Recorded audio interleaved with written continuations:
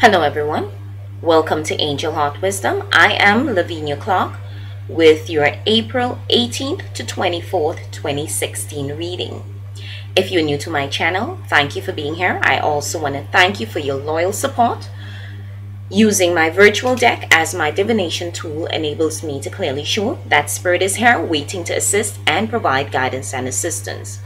Those of you who embrace the message, thank you. My sincere love and gratitude goes out to you. Continue to like, share, and subscribe and show your love.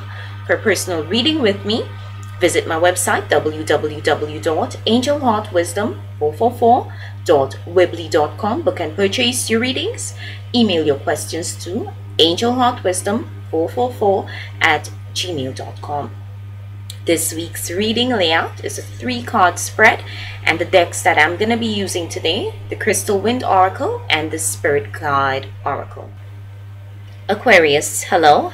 Hope you guys had a beautiful week. It was a week of unrestricted dreams, being free to express yourself, your creativity, and go in the direction that you want to go in while understanding and, being compassionate to the needs of others, and knowing that love is the highest energy, the only thing that is real. So let's see what your team has in store for you for this week ahead.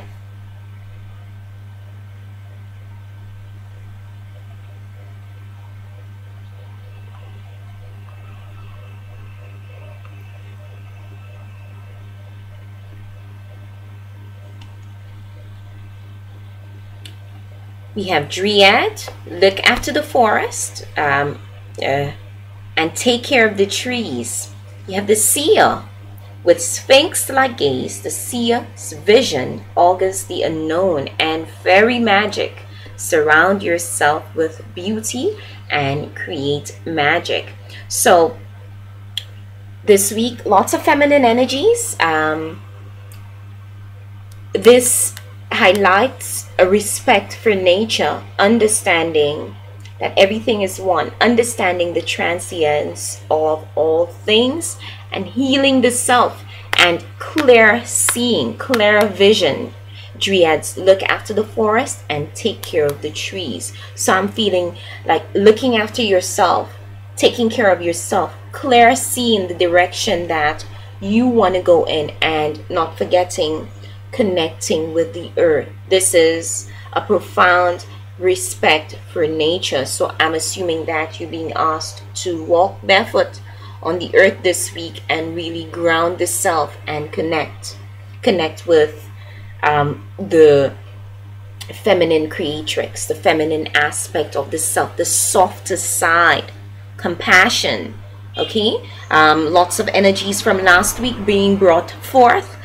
Compassion, being compassionate with yourself and others. But you, the Seer, this week, clear seeing, with Sphinx-like gaze. The Seer's vision augurs the unknown. You know where you're going. You understand yourself. You understand that all is one, and you're being asked to really trust your intuition. Those intuitive hits that you are receiving, this is from your team. Okay, and you are able to receive messages asleep or awake. So pay attention to your dreams this week and the visions that pop up when you're either driving or just in deep space. You're going to be in and out this week connecting with your team. So pay attention to the signs, symbols, and synchronicities while you create magic. Work your magic. Again, this card is really asking you to surround yourself with beauty, people, places, things. I'm feeling like it's a light week, vacation mode for those of you who can, and those of you who can't. Bring balance, connecting with the earth, taking time out to be in the air, the open air, and outside, the outdoors.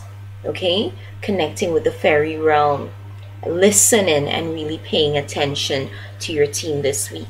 On to the Spirit Guide Oracle for confirmation to wrap up your message. But all in all, I'm feeling, things are It's a slower process for you. Again, trust your intuition. You know what to do. You know why you're here. And you're so this is solar plexus chakra. Your center, it goes by the color yellow. Get it activated so that you understand the messages and guidance of your team. Always trust your own guidance, the guidance of your soul. You sometimes call this intuition. You are your soul. Your soul is God. You are God. That is who you are. You are pure spirit. Therefore, you can always trust your own guidance. You know what to do.